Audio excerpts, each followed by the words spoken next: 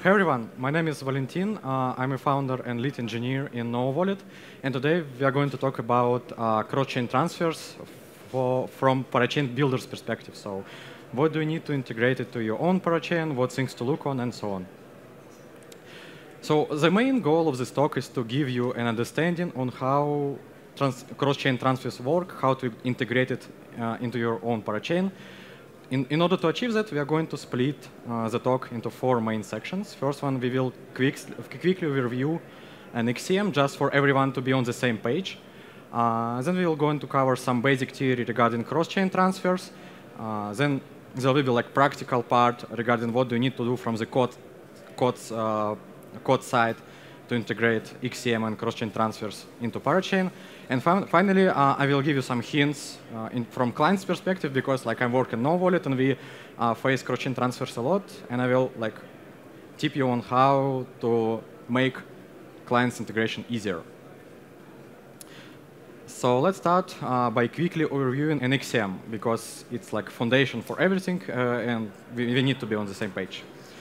So what is an XCM? XCM is just a message format, so it's nothing more than just a language for every consensus system to communicate with each other.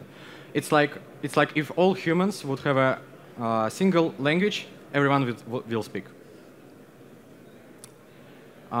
Since XCM is like just a message format, it does not enforce any specific rules for transporting those messages. And basically, there are it is done by means of transport protocols. Currently, there are 4 of them. Each serves its unique purpose. There are UMP, DMP, XMP, and RMP, which is also referred as XMP Lite.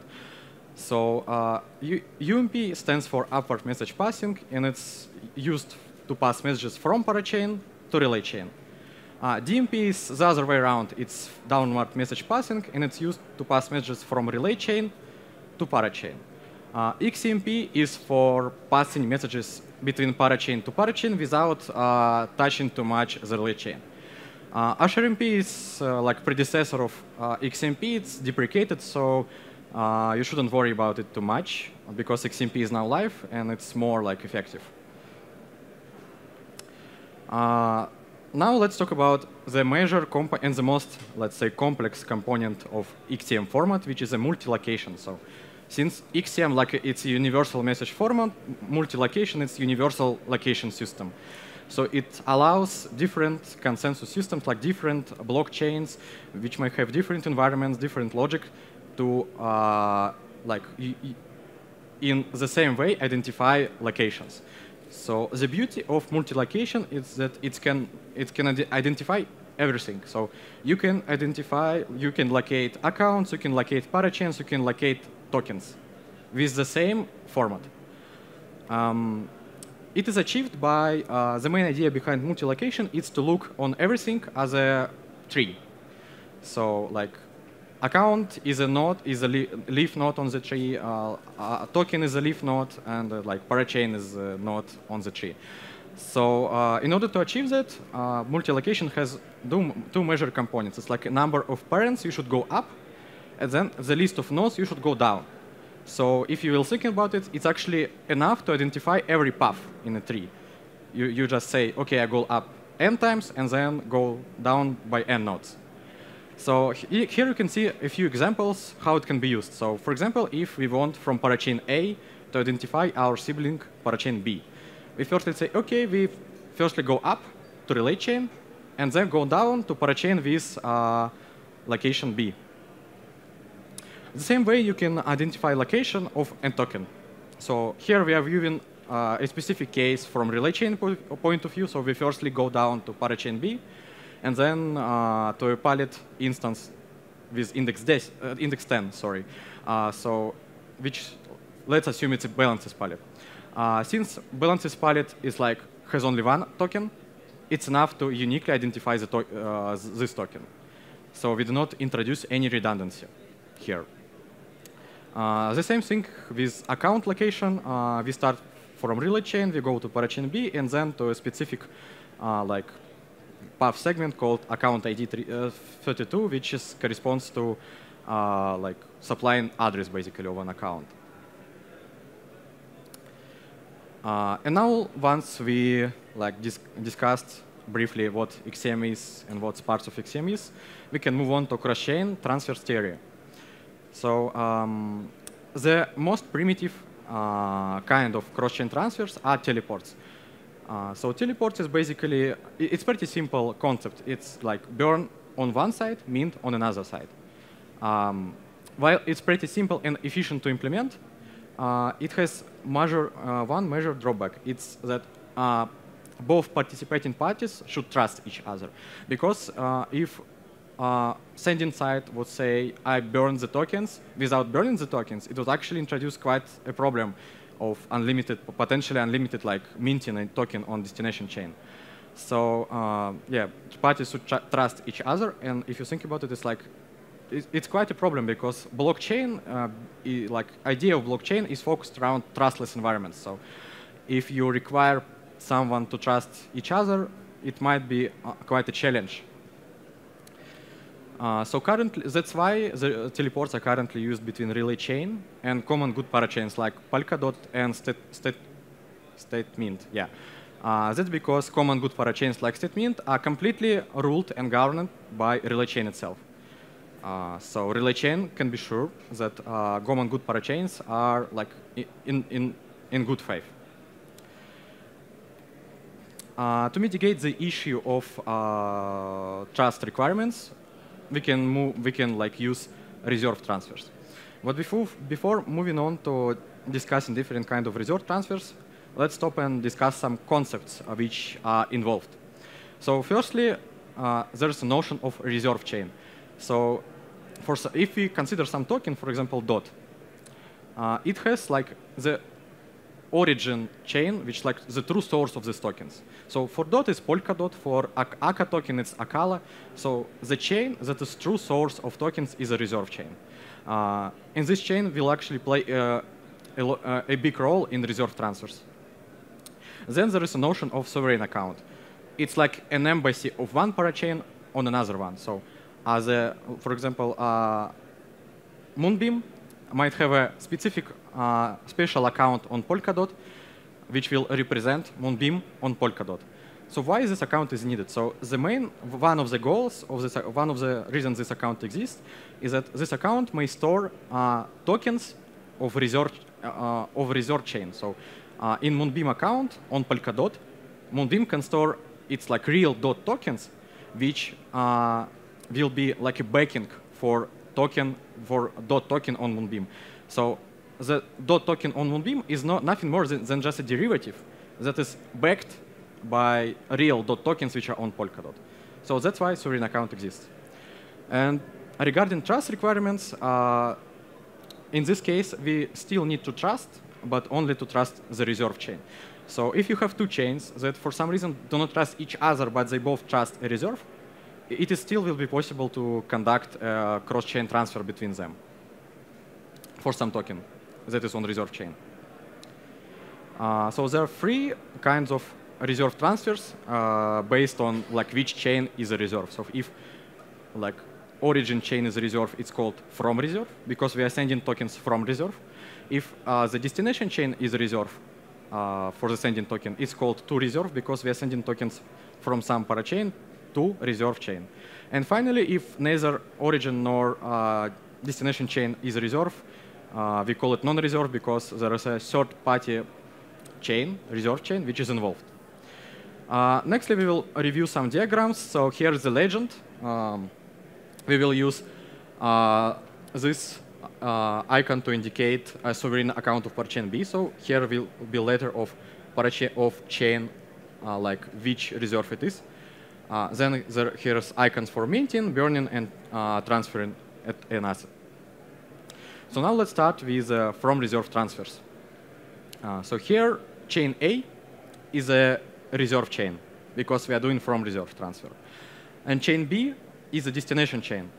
And once transaction is initiated from sender, the tokens get transferred from sender account to sovereign account of B on A. So it's like an embassy of B on A.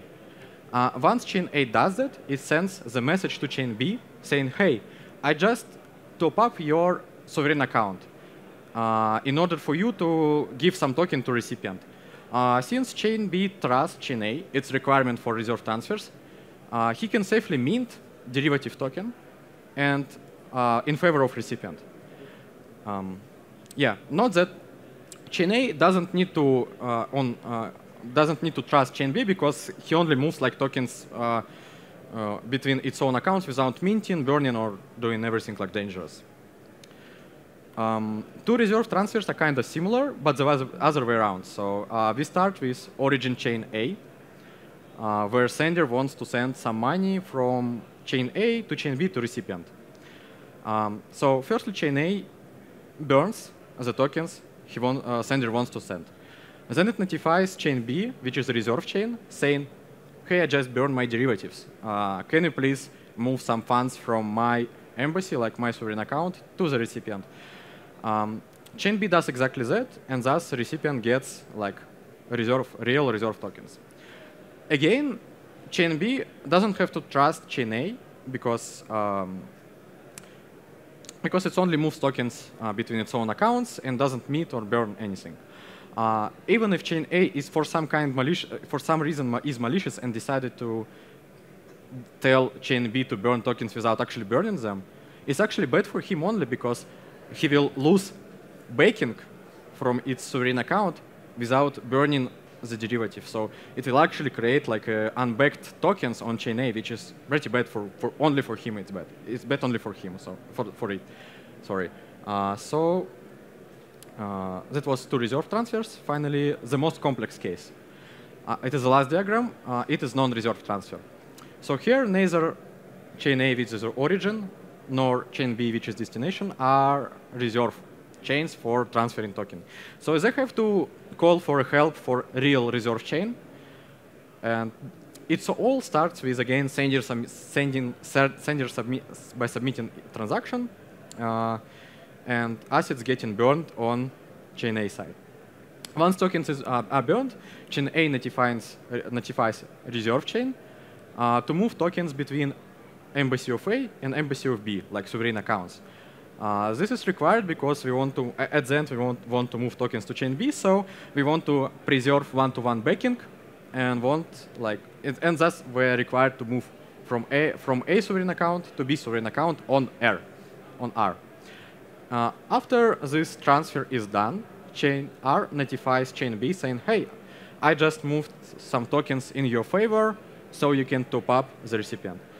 Since chain B trusts reserve, since everyone trusts reserve, if they want to communicate, he can safely mint new tokens, its derivative, to the recipient.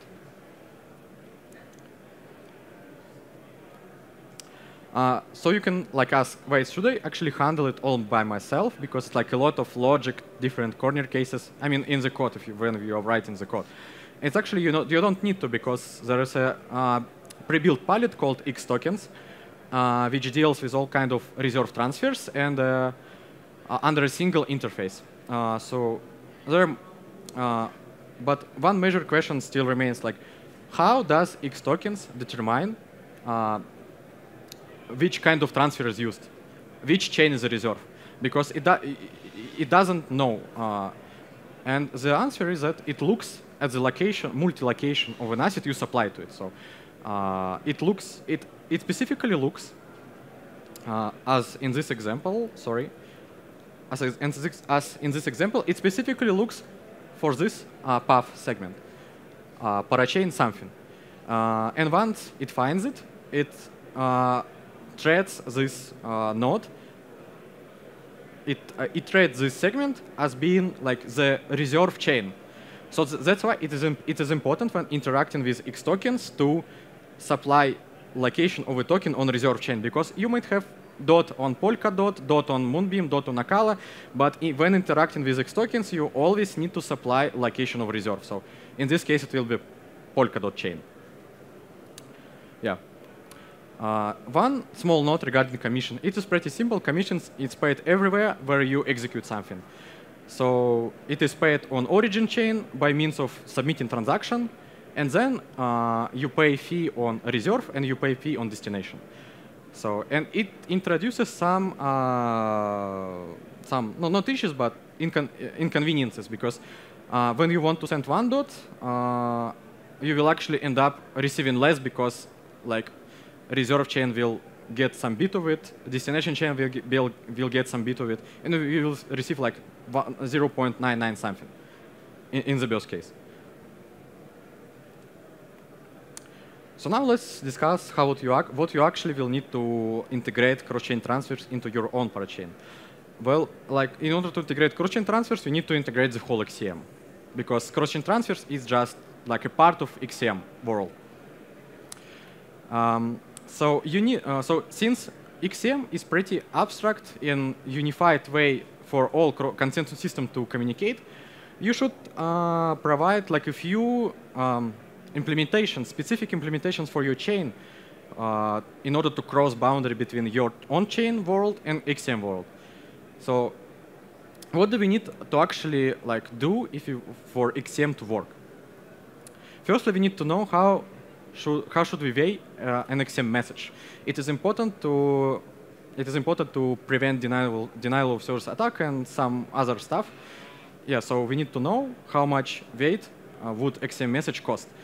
And XCM itself it has a notion of weight, but it's just like a number. It doesn't enforce any rules for weighting a message. It's actually your responsibility to to determine how to do so. This corresponds to waiter argument in XCM config for everyone who is familiar with pilot configurations. Then we need to know how to calculate fees. So we want to charge fees for executing XCM once we weighted a message. So we want to like know how much fees should we take. And the tricky thing here is that in burst scenario, you should do burst effort to support as many fee assets as possible, because in XCM, you can specify which asset you want to use as a fee. And like, of course, you can reject everything besides your native asset. But for flexibility over users, you should do burst effort and support as much tokens as possible. So at least try to support tokens which you support in your chain. It corresponds to trader argument of XCM config. And finally, we want to tell like XCM virtual machine how to deposit, withdraw, and transfer tokens around our own chain, because again, XCM is very abstract. It doesn't know you're using balances. It doesn't know you're using assets. It doesn't know you're using ORML tokens. It corresponds to asset transactor argument. So now let's discuss like each of these in detail. And we'll start with weighting a message. So the trade we will need to implement is weight bounce trade. And it basically asks you to implement two methods, one for weighting single instruction and one to weighting the message itself. And currently, mostly used implementation is fixed weight bounce. It's like a preset reasonable default implementation, which basically assigns a constant weight for each instruction, and it calculates the weight of a message as a just sum of all instructions.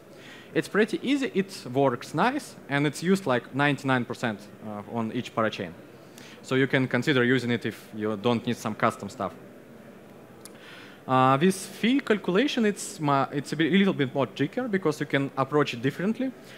For your native asset, so for example, if XCM message comes and asks you to pay fees in your native asset, you can just reuse transaction payment because like it's already there. Why do we need to bother? However, if you use a token that your native is not your native, so you do not support like on-chain payments in this token, you should come up with some way to multiply the weight. So you're given the weight and an asset, you're required to output the fee, the amount of token that will be taken. So that's why the most commonly used approach is just to multiply the weight by some multiplier. You can just by your own assign some multiplier for each token you want to support. But it might be tedious because the token, like you will need to maintain this coefficient and update once it's required. So you can use some other approaches. For example, one that I've seen in several parachains, it is ratio of minimum balance. So like minimum balance can serve as a kind of indirect measure of value. So if, for example, you consider key BTC, which like Bitcoin basically, version in Kintsugi, you certainly don't want minimum balance of key BTC to be 1 because Bitcoin is pricey. It costs a lot, and setting minimum balance for Bitcoin to be 1 is like pretty costly for users. So and this works the other way around. So you can kind of use minimum balance ratio between your native token and target token as a kind of coefficient to the fee. And finally, you can come up with your own custom logic. For example, there are some chains that have on-chain DEX, which stands for decentralized exchange. So they have some liquidity pairs with some rates. They use it to determine coefficients based on the real market value of a token from their perspective. And finally, you should tell XCM palettes how would you like to deposit, withdraw, and transfer assets. That is defined by transact asset trade. It also contains some optional methods for teleport housekeeping. I won't stop on this because it's rarely used since Parachains don't use teleports between each other, but you can consult transact asset documentation. It's pretty nice. There's already reasonably good implementation which is called currency adapter. It's like an implementation of transact asset that works in most of the cases, for most of use cases.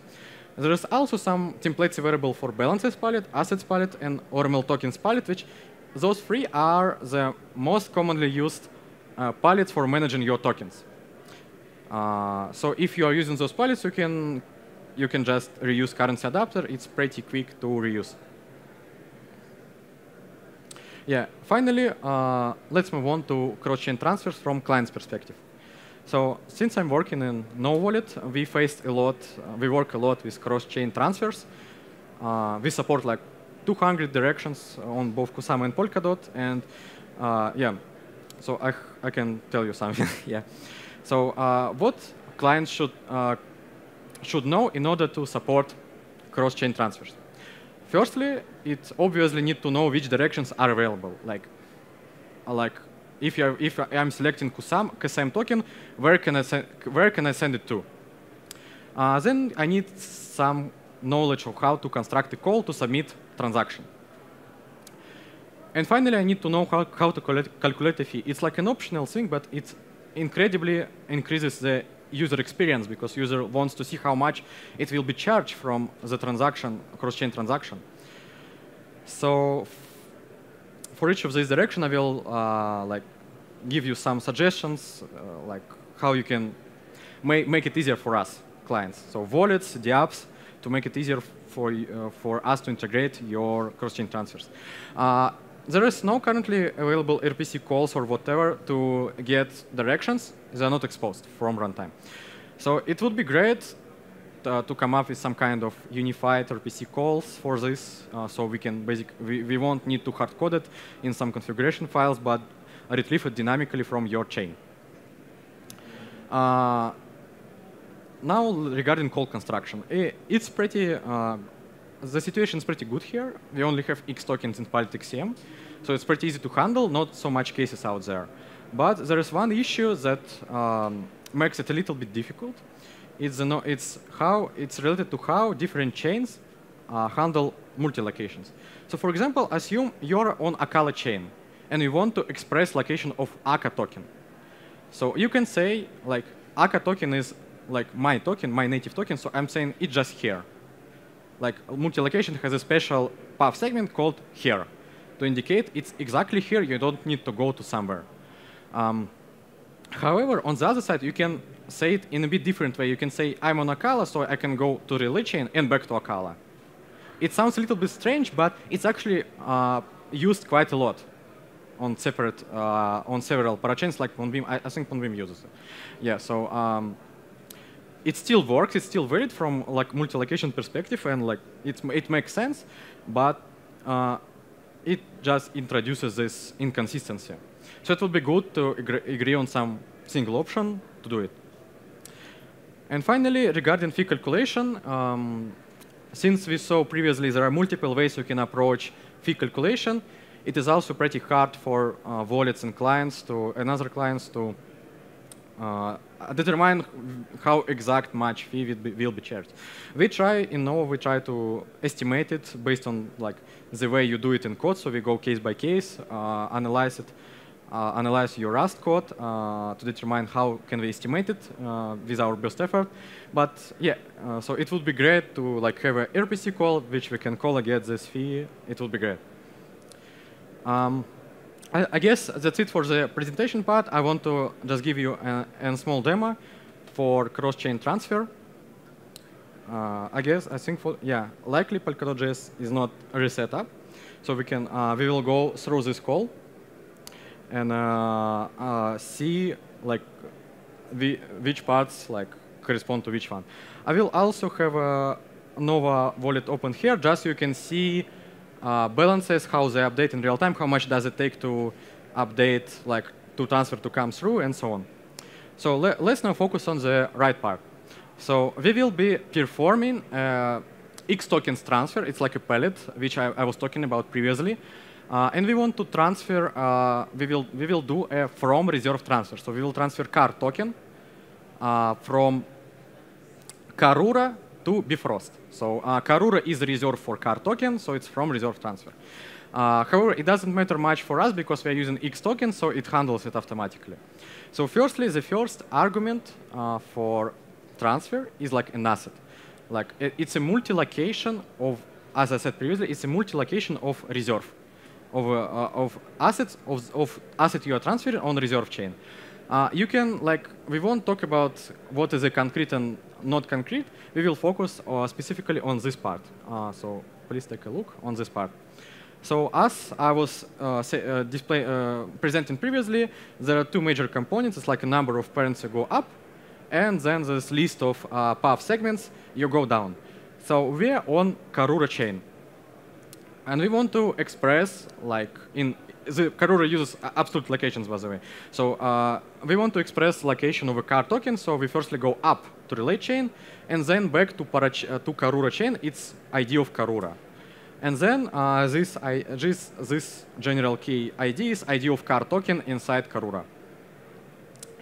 Then we indicate that this token is fungible. So you can actually, with XM, you can also transfer like NFTs by non-fungible means, but it's not quite used yet. But in theory, you can.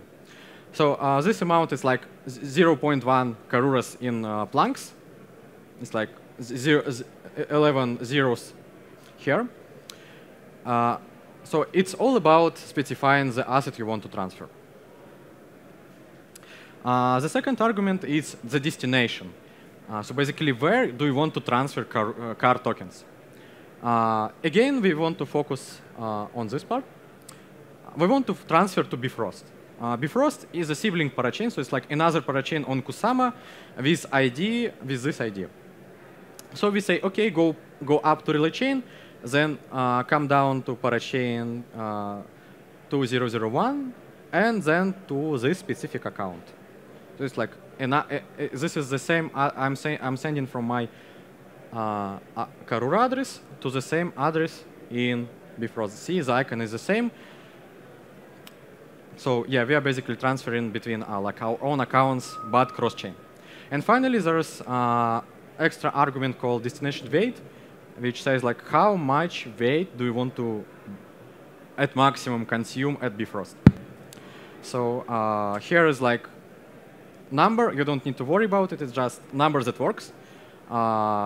It's basically size of weight of instruction multiplied by the number of instructions. And now let's submit it. I hope it will work. So now let's take a look at the left side on Nova. We are waiting for transaction to be to block to be produced on Karura for like it to be applied. So see, balance got reduced, and now we will wait for. Oh, it actually seems to be already updated on Bifrost. I don't remember what it was at the beginning. Now it is updated. So as you have seen, it took like 10 seconds for transfer to arrive to Bifrost, and that's because Firstly, Karura should produce a block, then relay chain should produce a block, and then Bifrost should produce a block. And now let's take a look at what is happened at Bifrost side. Let's go to events. So you can see that we got some tokens deposited to our account as a result of XCM execution. And finally, I think I want to quickly let you take a look at what we are trying to approach as the clients when we design user interface for cross-chain transfers. So if we would like to do the same from no wallet, we would go to send, then select one of the networks which is supported. In this case, it's Bifrost Kusama. Choose amount. And we will see how much fee is calculated for origin chain and for cross chain. Then we will submit, review and submit. It's basically the same transactions that are shown here in Polkadot.js, but via our client interface.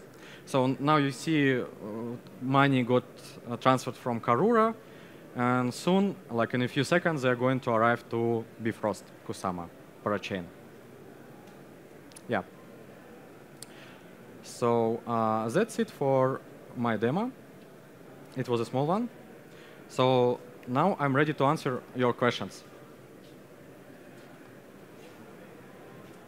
So do I get it right that at the destination blockchain, you were paid, the miner was paid with coins from the origin, actually?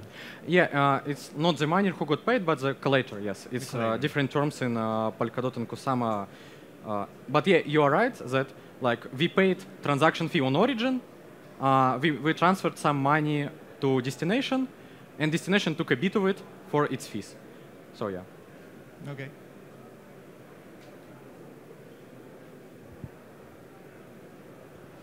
How do you open the sovereign account in another chain in the first place? Yeah, it's actually it's after generated account. So it's hard-coded in the logic of Polkadot how you generate it. It's basically you take in, I don't know, I don't remember how exactly it's done, but you hash in something with Parachain ID, you get account. So it is, you don't need to generate it. It's already there. You just need to access it. And what about establishing, with these partnership announcements, I always see they opened a channel between two parachains before the transfers become possible. Yeah. So is there prerequisites, technical prerequisites you need to establish beforehand? Yeah.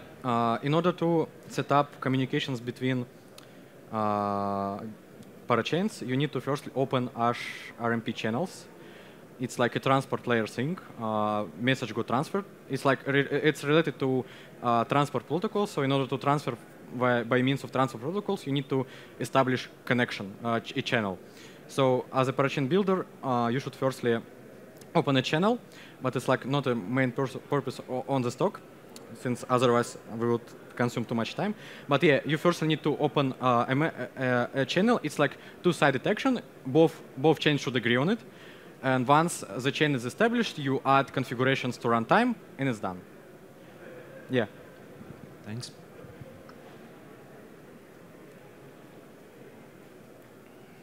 Is part of that establishment at the beginning, establishing that link, saying how will you accept fees as a collator, or is it completely up to the collator to accept fees from parachain A, B, C, or D, or It's actually not the collator who accepts fee, but the network itself. So it's XCM Polit. It's it's just a module inside runtime of your parachain. So you define in your Rust code how to handle these fees, and it's handled this way. Okay. Do we have any more questions for? Ah, perfect. Sorry. Just from a basic interface perspective, I noticed that when the first transaction goes out of the wallet and goes to the relay chain, the wallet balance changes, even though it's an inter-wallet transaction. I get why that would change if it was going to a different wallet, but maybe a user who's not as crypto native might even though they're changing it just between two different parachains in their own wallet, they might see a balance change and freak out a little bit. Yeah, you can track it because like each action, like most of the actions on emit some events. So you can check like which events got emitted. Either it's like on-chain transfers or it's like XCM. Yeah. Yeah. So you can distinguish between them. Thank you, thank you. Do we still have any more questions? Yes, perfect. Hi, thanks for presentation. My question is it true that if you will send assets to the incorrect location, the asset will be just disappear? Yeah. So in XCM palette and XTokens palette, there are some sanity checks that prevent you from some obvious mistakes. As much as it's possible, they check for it. But yeah, it can happen that you indeed send something wrong. For example, the most obvious case is when you specify incorrect destination weight. So like destination chain will just reject the execution because it thinks it won't be enough. This weight is not enough to execute this transaction. In this case, XCM has a special component called asset traps. It's like a place where like assets that resulted in erroneous execution got stored. It's pretty tedious to climb it from there, but it's possible. So, for example, if you send some assets to chain that doesn't support it, he will still store your assets to this asset trap thing, and once it becomes supported, you can climb it. But it's hard to do. It's complex to do it, and especially it's hard to do it from the user side. You won't be able to explain to the user how to claim his tokens from asset traps on another chain. It's a mess. Yeah, thank you.